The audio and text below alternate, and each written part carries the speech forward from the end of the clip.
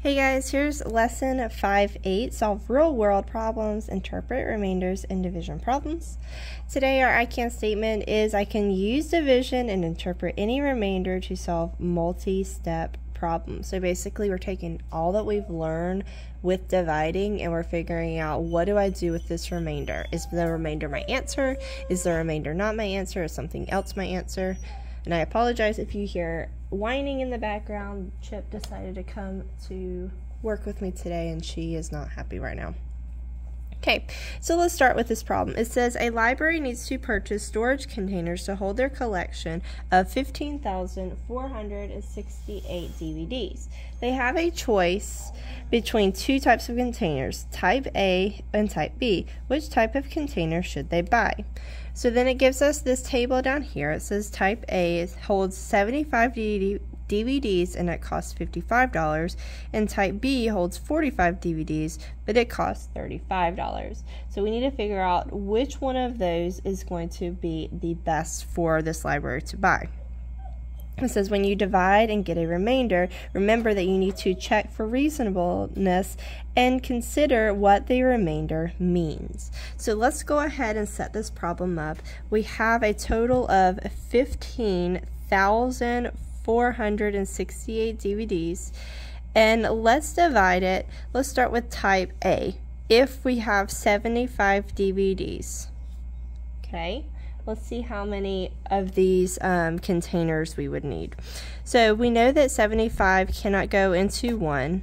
It cannot go into 15, but 75 can go into 154. How many times? 2 times. If you didn't know that off the top of your head, you could also come over to the side and multiply. I do know that 2 times 75 is 150. So I'm going to subtract it and I'm left with 4. Then I'm going to bring down my 6. Remember, this is one of those steps that a lot of people mess up. Once you bring this down, 75 will not go into 46. So I'm going to put my 0 up here because it goes into it 0 times. 0 times 75 is 0. Subtracted, I'm still left with 46. Then I bring down my 8. Now how many times will 75 go into 468? Well, I think it might go in about 5 times. So over here to the side, I'm going to do 75 times 5. Let's see what that gives me. So I know that 25, that's 25. Regroup my 2. 7 times 5 is 35.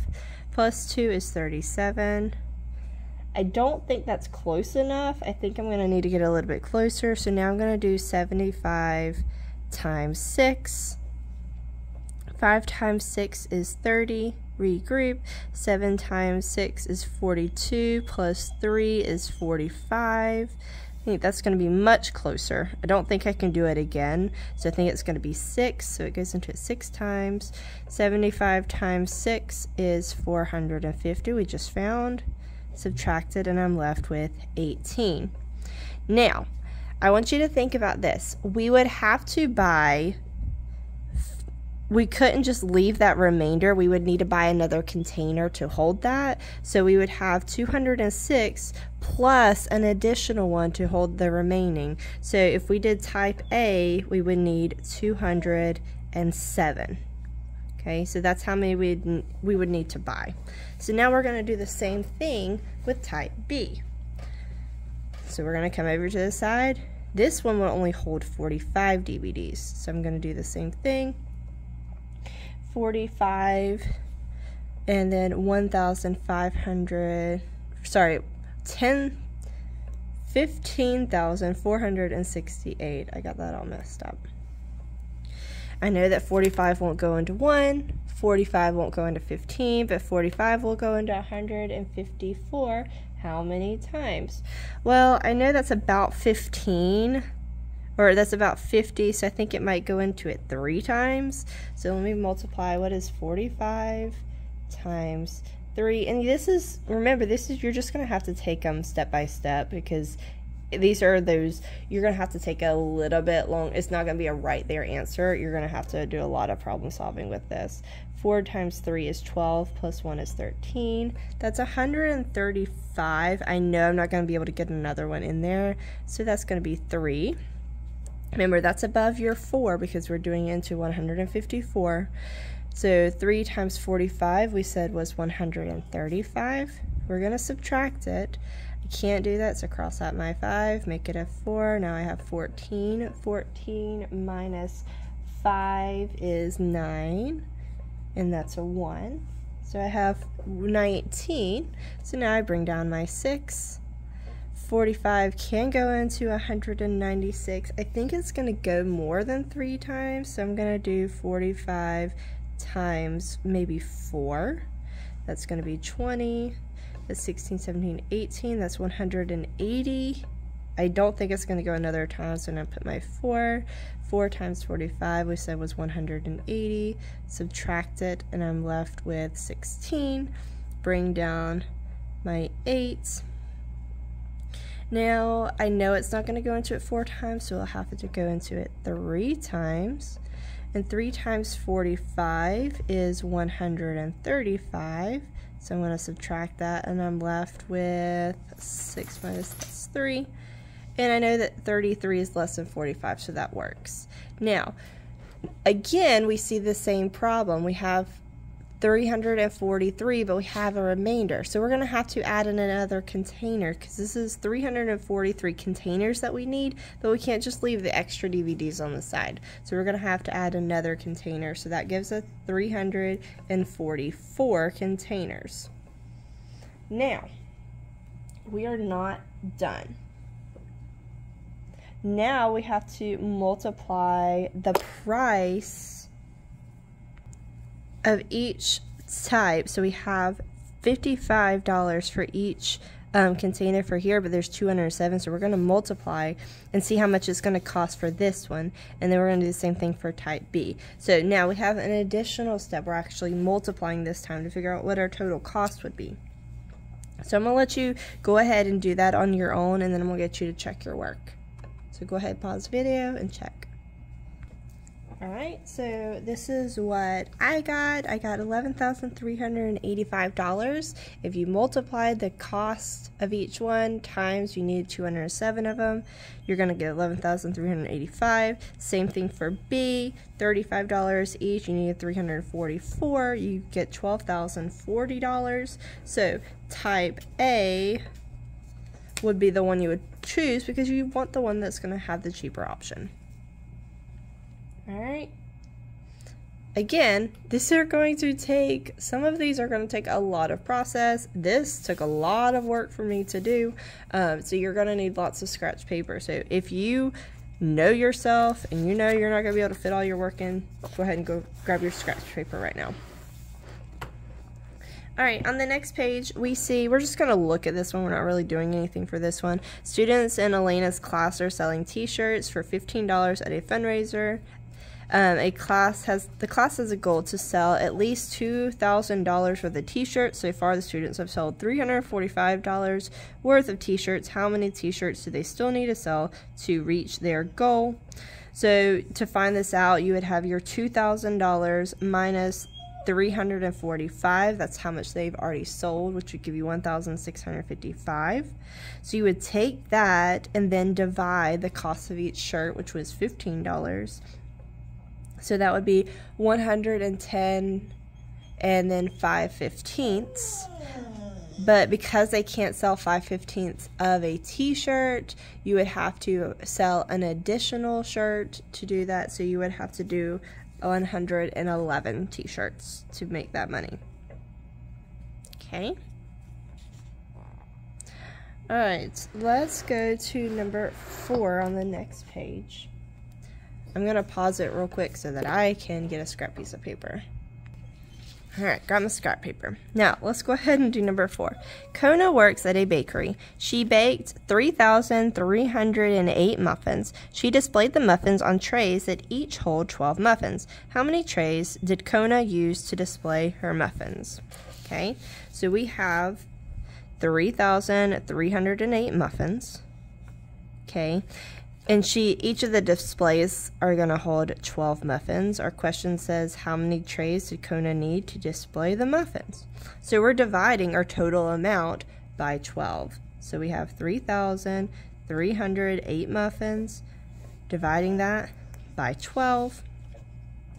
I know that 12 won't go into 3, but 12 will go into 33. It'll go into it 2 times. 2 times 12 is 24. Subtract it, and I'm left with 9. Then bring down my 0. 12 will go into 90 how many times? 7 times. 7 times 12 is 84. Subtract it, I'm left with 6. Bring down my 8. 12 will go into 68 5 times. 5 times 12 is going to be 60, and you'll have 8 left over. Now, before we write down our answer, we got to reread our question. It says she's working at this bakery, baked this many muffins. She displayed the muffins on trays that each hold 12 muffins. How many trays did she need to display the muffins? Well, 275 trays will evenly display this amount, but we also have these 8 extras. So we can't just have 275. We're going to have to add an additional tray. So we would need 276 trays. Because you need to be able to display all the muffins, not just the ones that are doing it evenly. You're going to need an extra muffin. Or an extra tray, not an extra muffin. Alright. We're going to do one more together, and then I'll let you do some independently. So it says an athletic director has $1,024 to spend on new uniforms. Each uniform costs $65. How many uniforms can the athletic director buy? So we have $1,024 to spend on a new uniforms. Each of them is going to cost $65. So we're dividing that by the cost of each uniform, which is $65. Okay, so I know that 65 cannot go into 1, it can't go into 10, but it can go into 102, and I know it'll only go into it 1 time. So 1 times 65 is 65, and I have to subtract it. I'm going to cross out my 10 and make it a 9. Now I have 12 minus 5 is 7, 9 minus 6 is 3, so I have 37 left over. Bring down my 4.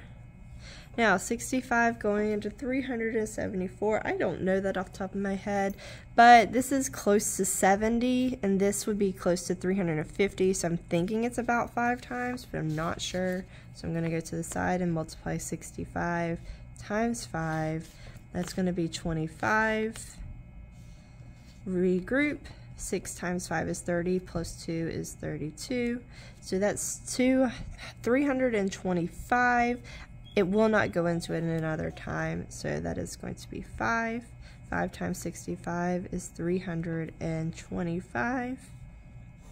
Subtract it, cross out my 7, make it a 6. Now I have 14. 14 minus 5 is 9. That would be 4. 0, so I would have a remainder of 49. So how many uniforms can the athletic director buy with that 200? This is how much he has. That's the total amount he has. If each uniform costs $65, how much can he buy? Well, with the amount that he has, he can only buy 15 uniforms. This one, you're not going to use that remainder. You're not going to have to get an additional uniform because you don't have enough money for that. So you're only figuring out how many you can buy with the amount of money that you have. So you can only buy 15 uniforms. Okay. All right, so now on your own, I want you to try number 6, number 7, flip to the back. Do number 8, number 9, 13, and 14. Okay, so there's a lot of word problems, so this might take a little time, and you know what? That's fine. Just take your time and make sure you work through these problems, guys. All right, good luck.